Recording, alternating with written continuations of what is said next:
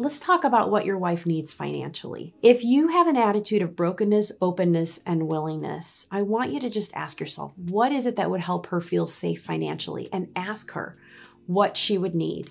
If she's been home taking care of kids and has not had a career, it may help her feel safer to go back to work. And so whatever you can do to make that happen, if that is what she wants to do, that's awesome. If she's been financially dependent on you, it could create a ton of security for you to put the house in her name or a car in her name or a separate bank account where there's money for her to be able to take care of herself. Because do you really want your wife to just stay because of what you provide for her financially? Or do you want her to stay because you guys want to build a loving relationship? Sometimes that extra piece of financial security for a wife helps her to realize, no, I want to stay.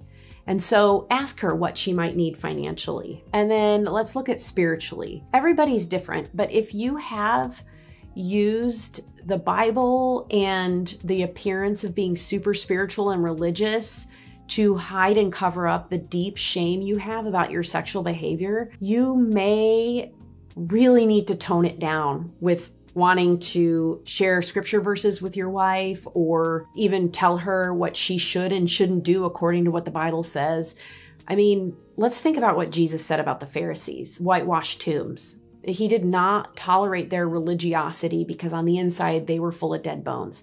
And right now, because of your sexual struggles, your wife is not going to want to hear you pounding Bible verses at her or telling her she just needs to get over this and be okay with it.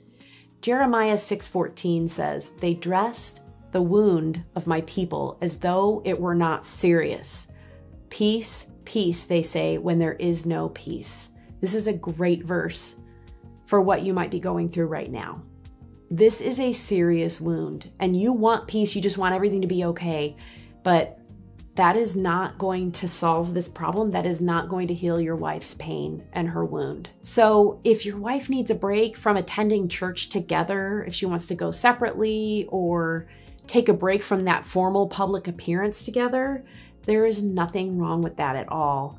First and foremost, she needs to tend to her heart that has been broken and let God and other safe people tend to those deep, deep wounds.